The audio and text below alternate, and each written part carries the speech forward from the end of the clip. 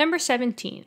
From their positions in the periodic table, arrange the atoms in each of the following series in order of increasing electronegativity.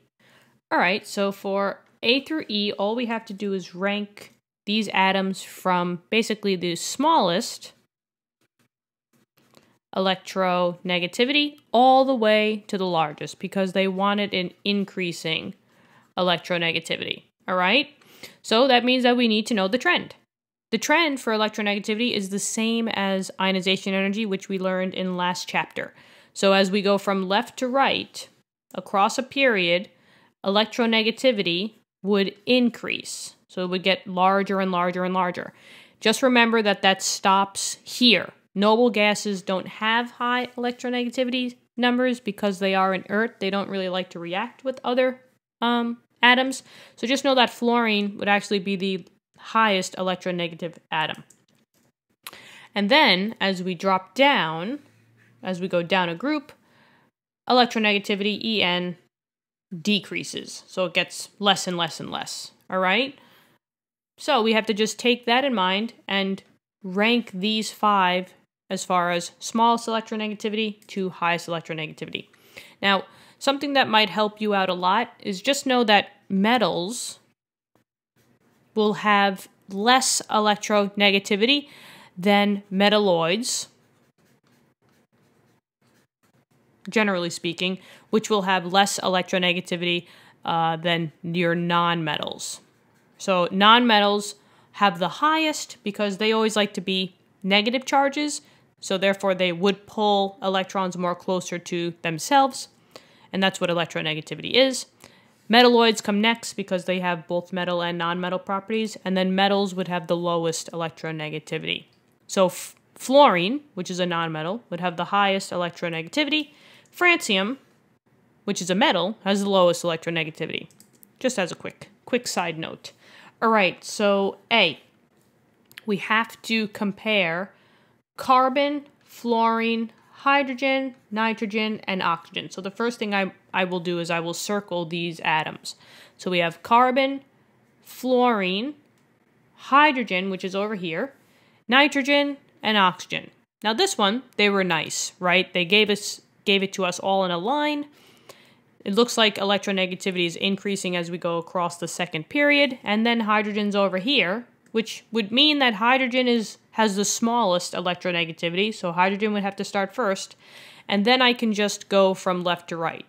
So then carbon, then nitrogen, then oxygen, and then fluorine, and box that answer off.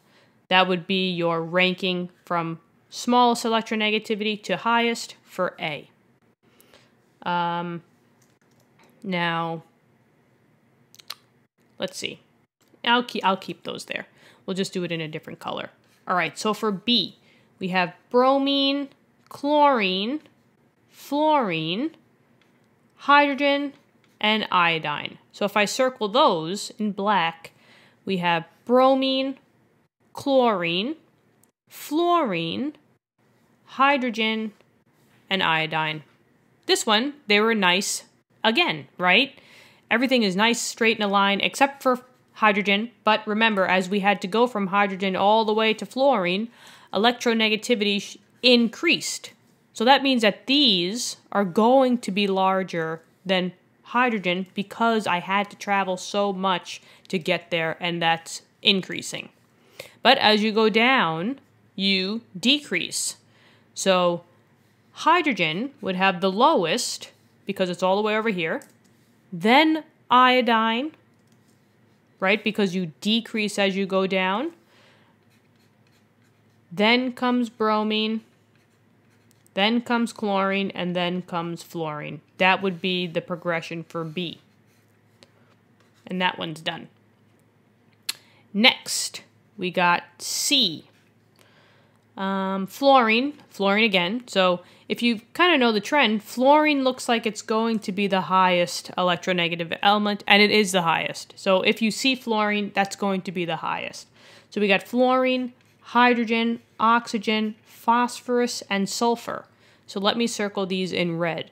Fluorine, hydrogen, oxygen, phosphorus, and sulfur. All right, so these are getting a little tricky now. But we can kind of see similarities. I see that we have fluorine, which means that fluorine has to be the most electronegative element, so I could cancel that one out. And hydrogen is all alone over here, so hydrogen should be the lowest electronegative. So that gets rid of these. Now we just have to work on these three: oxygen, phosphorus, and sulfur. So if you see here, we increase from left to right, and we drop down, we decrease. So we increase from left to right, we decrease as we go drop down. So which one do you think would have the highest out of these three? Phosphorus, sulfur, and oxygen. It would be oxygen. Oxygen would have the highest electronegativity out of all three of these because oxygen was the only one that you didn't have to drop down. So oxygen would be right next to fluorine. And now we just got to put phosphorus and sulfur next to each other. As you go from left to right, you increase. So makes sense that sulfur would be more electronegative than phosphorus. So sulfur and then phosphorus. And that's the trend for C. That one was a little tricky. D. Aluminum, hydrogen, sodium, oxygen, and phosphorus. All right, so now they're throwing in metals, but we kind of know the trend. Metals would have a smaller electronegativity than metalloids, than nonmetals. So aluminum and sodium are both metals. They would probably be on the lower end of the scale. So let's circle these. I'll put these in yellow. So let's see, we got aluminum, hydrogen, sodium, oxygen, and phosphorus. Let's see. So metals got to go first. So between sodium and aluminum, which one would have the greater electronegativity? Well, definitely aluminum, right? Because as you go from left to right, electronegativity increases. So sodium has got to be the smallest, right? Because it's a metal, and as you work your way down, you decrease. So sodium has got to be the lowest, then comes aluminum. So that gets rid of these two. Now we're dealing with the three nonmetals left. And you guys can kind of see the trend, right? Hydrogen, between hydrogen, oxygen, and phosphorus, hydrogen had the lowest. Then came phosphorus, and then finally, because oxygen is all the way to the farthest right, that would have the highest electronegativity. And that's the trend for D.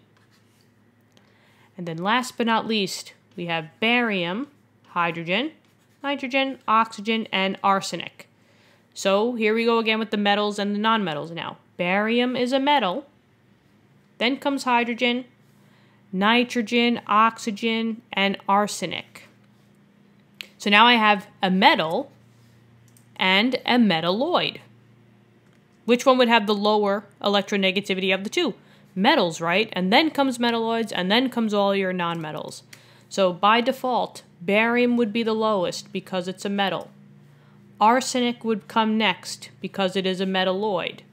And now we're ready to talk about hydrogen, nitrogen, and oxygen, which we know from before. Hydrogen would have the least electronegativity out of the three.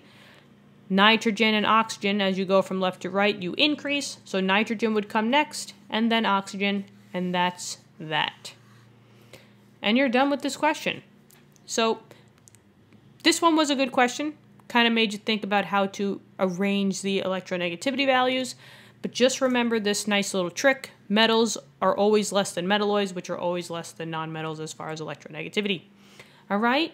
So this one was fun. Let me know in the comments what you thought. If you have any questions, I'll always answer you guys. Thank you so much. If you wouldn't mind, click the subscribe button. It helps the community out. And hopefully we could do bigger and better things than just have the OpenStax textbooks for you guys. Hopefully we can do live sessions and all that stuff, so that would be kind of cool. Thank you so much for coming to the end. I'll see you guys in the next question. Happy studying.